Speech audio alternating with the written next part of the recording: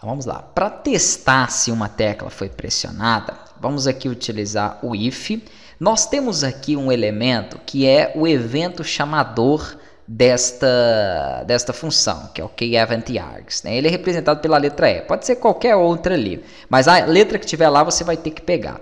Então, se o meu evento que está chamando esse keyDown, ou seja, se quem está chamando a tecla que eu apertei, se a tecla que eu apertei ela tiver um keycode, ou seja, um código igual, porque eu estou comparando, então eu utilizo dois iguais. A case, ponto. Aí aqui nós vamos ter várias opções, ok? Nós vamos ter aqui, por exemplo, button, né, numpad, nós vamos ter, por exemplo, o escape, que é o ESC, o enter, e aí eu posso definir. Existem também as formas de comparar com base em código, ok? Se você for fazer com número, o enter equivale à letra 13. Então isso aí tudo você encontra também na documentação. Aqui significa que se eu apertei a tecla enter, vamos colocar aqui novamente o message box, .show, e eu vou pedir para vocês usarem muito isso aí, né, no desenvolvimento, principalmente no começo, para vocês poderem testar, porque é com base nisso que nós sabemos se a coisa está funcionando ou não. Então vocês viram há pouco que eu recuperei o evento da tecla com base nisso. Eu vou pressionar, por exemplo, a tecla do espaço, ó, não deu nada, pressionei letra, não deu nada, pressionei enter, opa, tecla enter. Então eu consegui sim, neste caso, né, recuperar o evento quando eu pressiono a tecla enter, certo? Só que e aí? Quando eu pressionar a tecla enter, eu quero que ele execute o código do login, mas não tem como eu fazer a chamada de um botão aqui dentro do evento.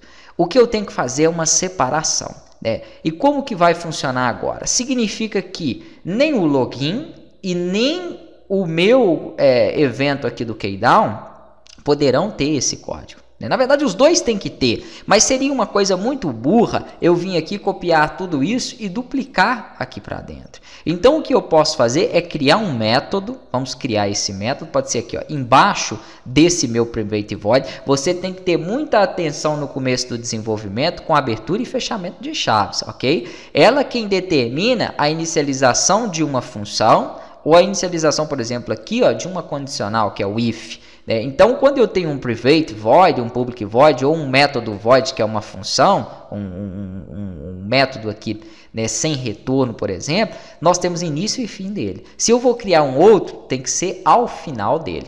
Ah, mas e essas outras aberturas? Essa aqui, por exemplo, ó, é da minha classe. A minha classe inicia aqui dentro, ó, que é o método, né, principal aqui do meu formulário. E o outro é o do namespace. Tudo vai estar dentro do namespace e dentro da classe. Então, sempre vocês podem estar cientes que vão sobrar duas chaves ao final, ok? Vamos lá, vamos criar aqui então outro método, pode ser um private void, ok? E eu vou chamar de login, ok? Então, beleza. Não vai ser legal, na verdade, eu chamar ele de login. Aí já tem uma outra condição. Por quê? Porque eu tenho um formulário com esse nome. Então, não é interessante você duplicar esses objetos. Eu vou colocar aqui, ó, chamar login. Pronto, maravilha. Ele não vai ter parâmetros. Se tivesse, eu passava aqui dentro. O que são parâmetros? Por exemplo, o keyDown, que foi esse evento, tem parâmetros, que é o object e o evento chamador dele. Né? A tecla, no caso, na qual está chamando, aqui não tem. Então, só abro chaves e fecho chaves. Tá. Ele está me dando um erro, né? Agora sumiu, porque faltou eu concluir ali com as chaves. Né? Chamar login agora está com uma cor um pouco mais clara, porque ele não foi utilizado. É um método que eu criei que não foi utilizado ainda, não foi chamado, beleza? Ele já vai ser chamado. O que ele vai carregar? Toda a estrutura que eu coloquei dentro do meu botão login.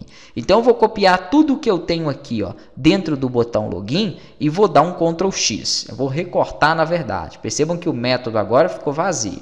Isso eu vou estar aplicando no meu chamar login. Perfeito. Então o chamar login tem todo aquele código que eu tinha no botão. E o chamar login, eu vou chamar ele agora aqui. Ao pressionar a tecla Enter, olha que legal, percebam que aqui, ó, ele já vai sair, né, da cor clara, ó, porque ele já foi usado.